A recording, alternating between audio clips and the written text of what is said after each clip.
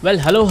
How to add a software testing projects to your resume so that it gets selected, right? Many times you have asked me this question, right? So in this video, we are going from start to finish. We are going to add a open source project into a resume. I'm going to share the couple of tips, right? What are the things you are going to get? We'll discuss about the project. We'll discuss how to add this project into a resume. What are the description, keywords and everything that you need to add, right? If you're a fresher, manual tester, or even if you are an automation tester or 5 years experience, right? You want to add this to your resume, how you can do that, right? So all of this we are going to discuss. Not only that, we are going to discuss after adding this, right, how you can upload all the templates, 5+ template you are going to get, right? You can upload those templates into your GitHub profile so that if anyone wants to see your GitHub profile, right, they will see a amazing project structure that you have done. And as a fresher, you will get an advantage as compared to the other people because they have not added any kind of project. And even if you have a career gap or if you're working as a normal software tester, right, you want to add a new project, this exactly is the project that we are going to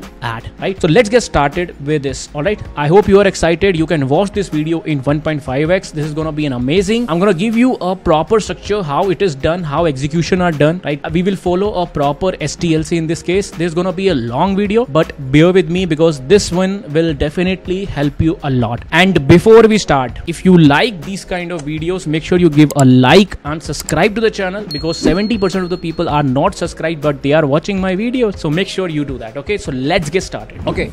Before we start, right, everyone should know about the STLC, which is software testing lifecycle. We have requirement phase, we have test planning phase, we have test case development phase, we have test environment phase, we have test execution phase, and the test closure phase or test cycle closure phase, right?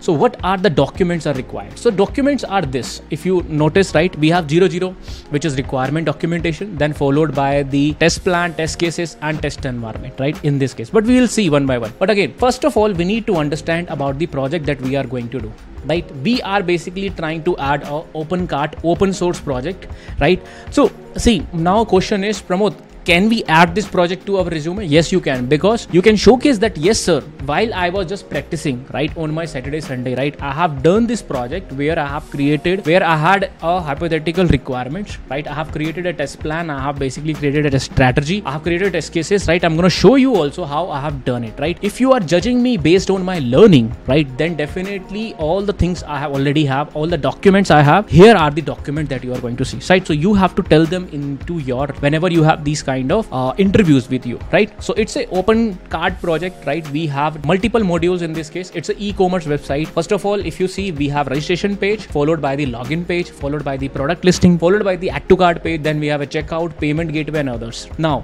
amazing thing is that this project is end-to-end. This is a complete project, and you can find this website awesomeqa.com/UI, where you will find this as an installation, right? Now, the important module which we are basically focusing on is login and registration, add to cart and checkout, payment gateway are the important stuff that we are doing, right? So payment gateway test cases is video which is coming, right? Again, you can check it out. But again, right now we will focus how basically different documents we need to prepare and how basically you can add this to your GitHub repository like this, which I'm going to show you right now. Just check this out. So this is how you can add this project into your repository, right? So I have added as a software testing project, and you can showcase to your whoever basically want to showcase. Whenever you're giving interview, right? For example, if you are taking online, you can showcase them. Yes, sir, I have done a e-commerce project. This is like this, and this is a folder structure that we have followed. These are terminology we have basically discussed. So this is how the GitHub thing that you can basically showcase. Okay, so let's get started before this, right? So first of all, we need to understand the requirement documentation. Of course, all the links you are going to get in the description. You will automatically get it. Don't worry, I will share everything in this case, right? So first of all, the phase 1, which is our requirement phase. So if you follow a particular STLC, you know phase 1 is all about requirement analysis, right? So let me check, where are we?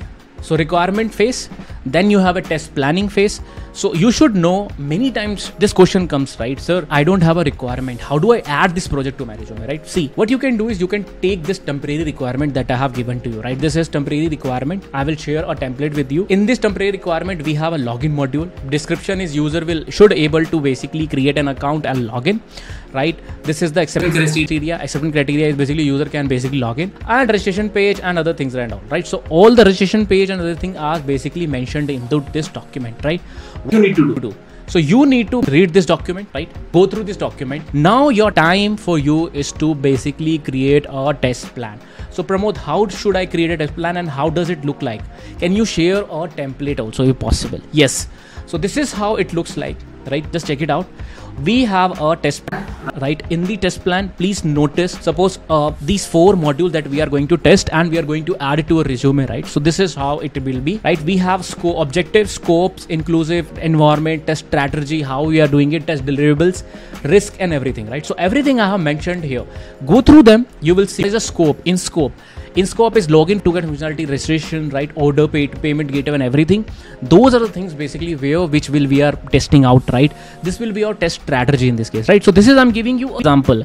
This is how we generally test in our organization and our, right? There's no difference in this case. This is how the test plan is generally given. See, many companies have a different what we call different test plans, right? Templates, but this is the most generic one which basically we are using, right? If you follow along, you will see in scope, out scope, what is the test strategy, what kind of documents we are going, right? Everything is mentioned here.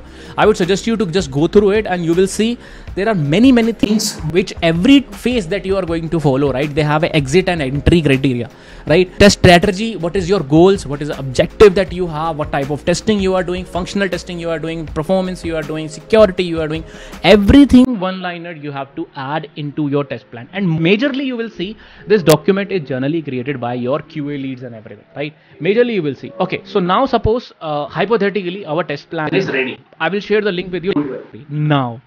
The time has come where you will be writing the test cases. So here, open the test case development. Now I'm going to show you how you can write the test cases. See, test case writing is very simple. You can apply the different black box testing techniques, right? Boundary, equivalence, partition. You need to understand the project. Login scenario, I think we have done multiple times. Registration page, we have done it multiple times, right? So all these are modules. We have login page, registration page, product search, product designing, add to cart and multiple things, right?